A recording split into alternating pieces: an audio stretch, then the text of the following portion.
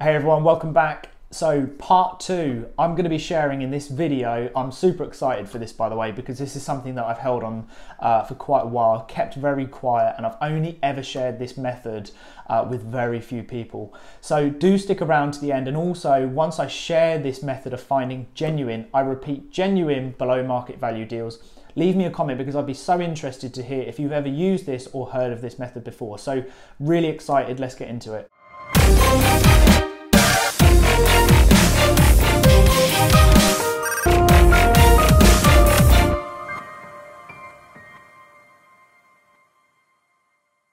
Hey, so I am super excited to share this with you now because this is something I've kept very close to myself. I've only shared with minimal people, and those who I have spoken about with finding off-market deals, they've never heard of this model. So it's very strange because it's not widely used. And look, again, if you have used this method, leave me a comment because I'd be very interested to hear of your success, because those who I have shared this model with have actually gone on to have success and been offered below market value deals. This is completely genuine, and so many do not know this. So listen in, tune in to the end of how I'm going to explain of how you can apply this to your own investment journey within property. So I'm going to pop it up here, all going to be revealed. The Gazette. So the Gazette is an avenue which you can find probate properties. So I'm going to pop up a video as well of me going through it here. But once you go onto Google, stick in thegazette.co.uk, and at the top, when you go on the Gazette, there will be a part for probates and wills. Click on that, and that'll give you a drop down, very similar to Rightmove. It will give you the option to put in the postcode and the radius of what you want to search, which I imagine would be your local area or wherever your investment interest is. Now, bear in mind, just before we continue, please be really sensitive around this because people have passed. This is probate, and those who inherit the property is going to be a very sensitive time. So although this offers opportunity and there is genuine business to be done and there are a lot of win-wins through this way, you also have to be very, be careful, mindful, and just respectful of what's actually happened and how this opportunities come about. So what it will do is once you hit search, it will give you a list of everyone who has unfortunately passed away within recent time, and it will give you their address. So the first thing to do now is to note down the addresses that you want to look at, hop onto Google Maps, quick street view, take a look and see if it's the right property for you. Then what you can do is take that postcode, pop it into Rightmove. Now this is you cross-referencing to see if it's even on the market yet, because obviously it will show you the list of who's passed and it will give you the date of when they've passed. So those most recent, it's very unlikely that the properties yet are on Rightmove. Now, 9 times out of 10, when someone inherits a property, let's say a grandparent or a parent has passed and the son or daughter or both inherit, because they're not financially attached to the property, they are emotionally, but 9 times out of 10, they just want to sell. So what's the normal process? It goes through probate, goes with the solicitors, and the solicitors normally recommend actually agents that they work with. So we now need to be that middleman. We need to find this opportunity in the middle. So what we are able to do is it will offer us the solicitors, the executor, and we get in touch with them. So you can automate all this, by the way. When a property comes up in your criteria, very much like Rightmove, you can actually have an automated system where an email gets sent to the solicitors to say, look, I'm a local property investor, I have cash available, and I would like to take the opportunity to perhaps talk with the vendors now on perhaps purchasing and making this a very stress-free handover, a takeover of the property if they are looking to sell. Because if they are, we'd love to speak, we'd love to build a relationship with you, the solicitor. So that's one way you can do it. But what I would suggest doing is that you contact the solicitors of those of the properties that you're interested in, and you make a call and you just say, look, I'm a local investor. I know this is obviously a bit of a sensitive matter, but I'm looking to purchase property in the local area, and what I want to do is offer a very hassle-free, very straightforward purchase from those that have inherited properties to now who are looking to sell. Now, you've got to remember, this is kind of the winning part here. The solicitor are not emotionally attached to an estate agent, the clients that they're working for, who they're doing the probate for. They are just looking to get the business done. They charge those who have inherited the property, they charge them the fees for doing all the works.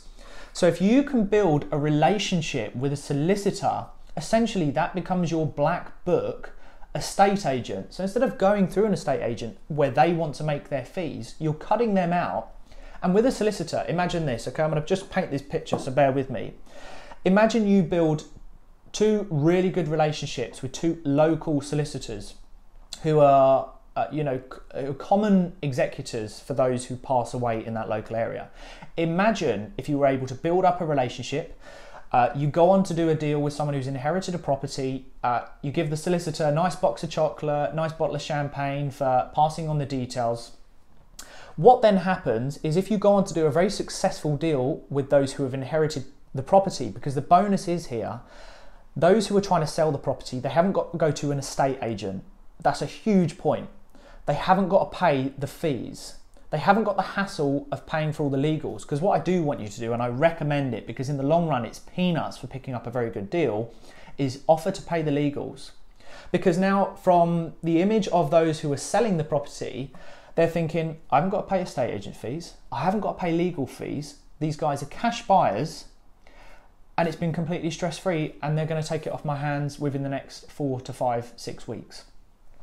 So if that went through very smoothly, what's the solicitor going to think? They're going to think, wow, that went through really smoothly. We did probate and our clients ended up selling the property completely stress-free. Do you think that solicitor now is going to ring you up next time there's a probate property? Then they're going to ring up and say, hi Aaron, just to let you know, there's another 3-bed probate property. I don't know if you're in a position to buy. And now we've got two options. We can either look to buy it, or we may know an investor that wants to buy it. So now we've built up a relationship. So we are cutting out the estate agent. Estate agents are hard to work with. We're now building up a relationship with the solicitors who are constantly dealing with probate property.